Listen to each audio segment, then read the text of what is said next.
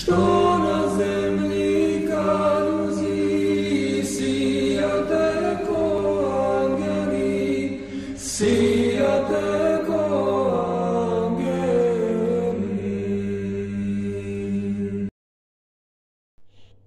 The Salvation of the Soul by Bishop Nikolai Velimirovich.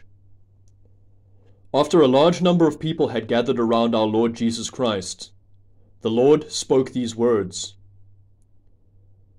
What does it profit a man if he gains the whole world and loses his own soul? In addition, he spoke these words. What can a man give in exchange for his soul?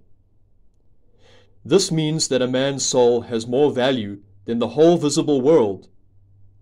And if a man loses his soul, with what can he make payment? With what can he buy it back again? With nothing in the whole world.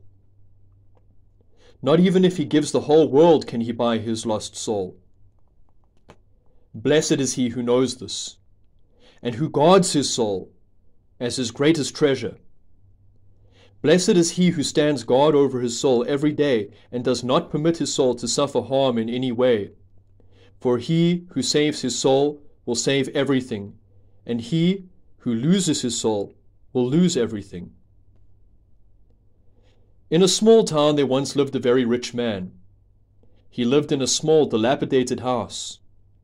He did not want to renovate his house, but saved and guarded his wealth. Now this one night his house happened to catch fire and burn down.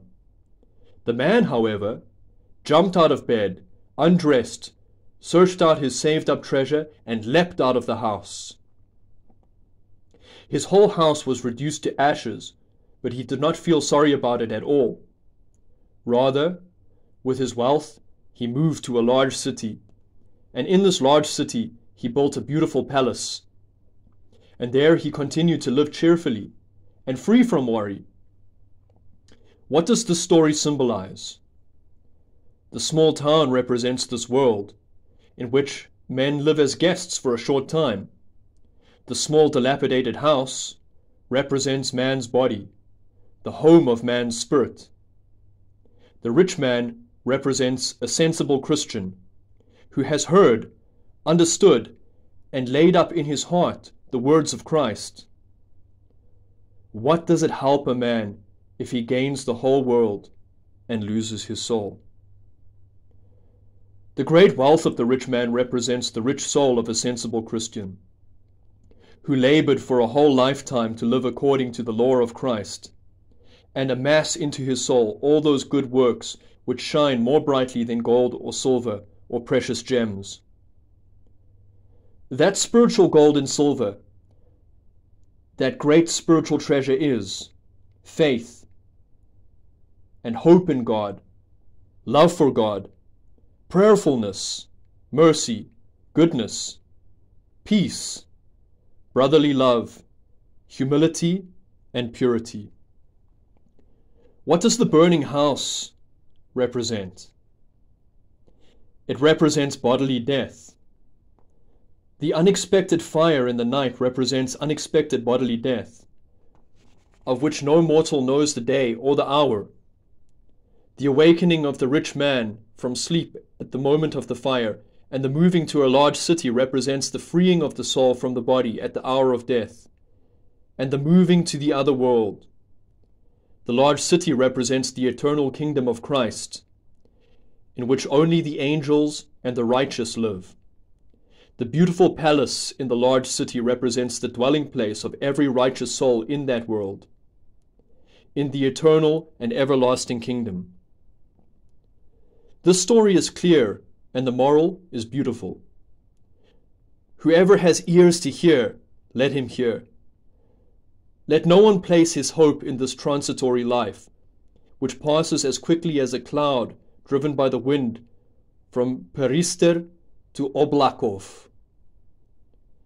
Let no one take pride in his body, for every human body is a dilapidated house, which death will soon reduce to ashes.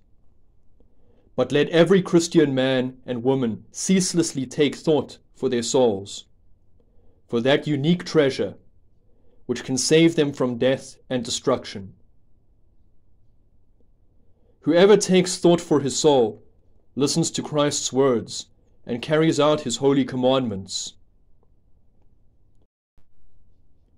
And Christ helps such a man, and helps him without ceasing, and watches over him as a mother over a child in a cradle, and he nourishes him and waters him day and night with his Holy Spirit. And he gives him a guardian angel to protect him in all the paths of life, and to take away his soul at the hour of death and lead it into the heavenly kingdom. To our God be glory and praise. Amen.